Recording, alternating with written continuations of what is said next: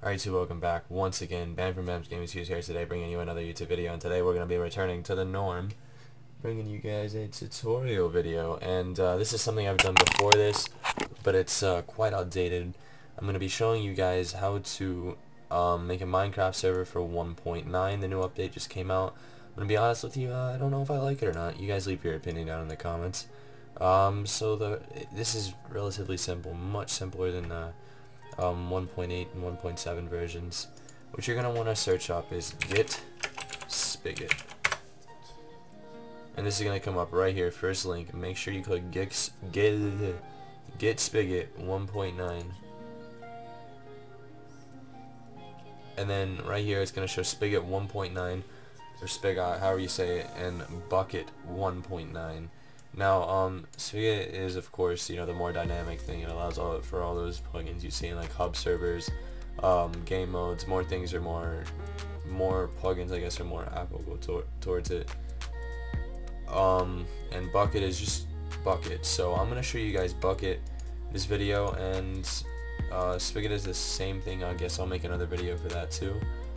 I don't think I really need to. Hell, I'll just do them both this video.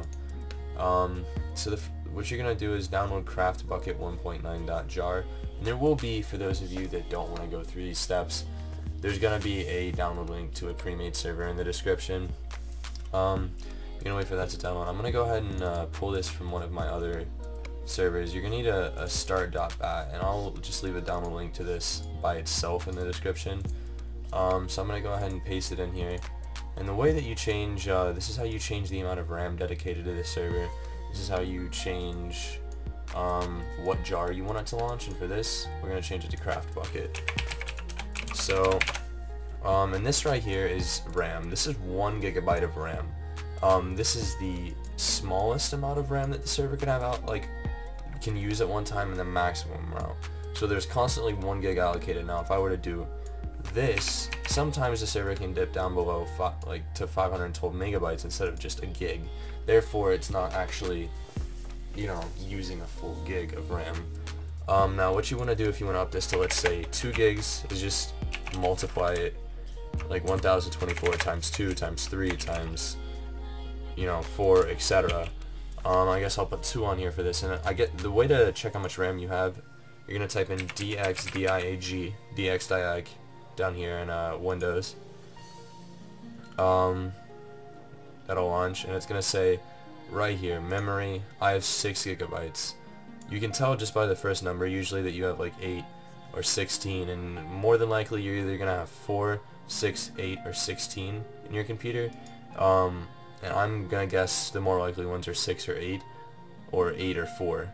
6 is a weird number for some reason. Anyways, that's really the most complicated part of it besides port forwarding. I will be showing you guys how to do that in this video too.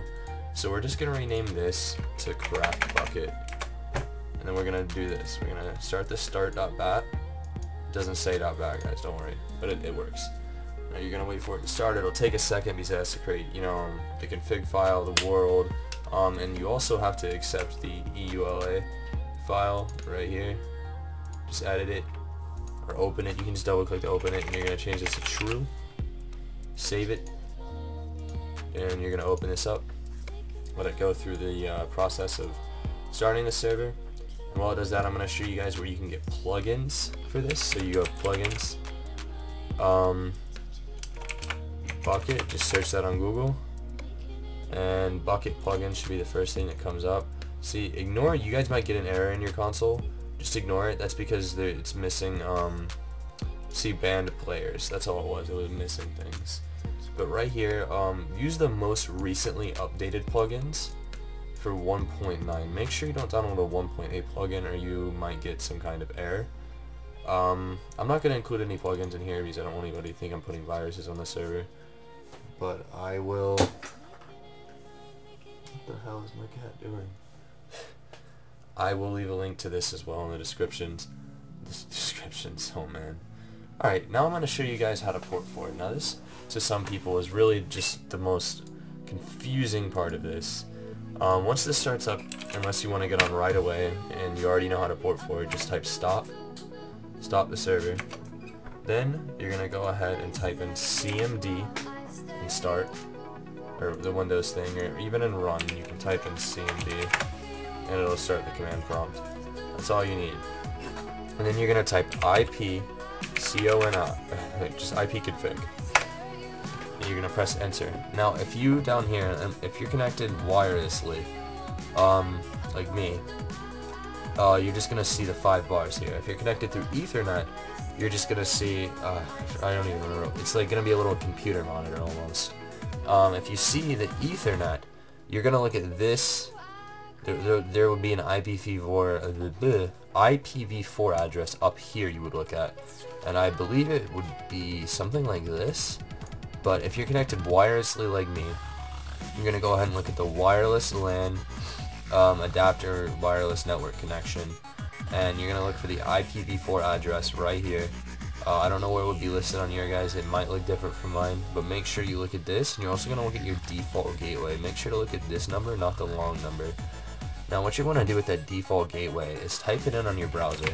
And this might be different for some people. Everybody's default gateway won't be the same as mine because I have Comcast. So I'm going to go ahead and enter that, and it's going to take me to the login page. Now, everybody's generic username and password is usually admin and password. If it's not, check on your modem or router. It might be on there. And if you don't know what, ask your parents or call your service provider. So I'm going to go ahead and log in.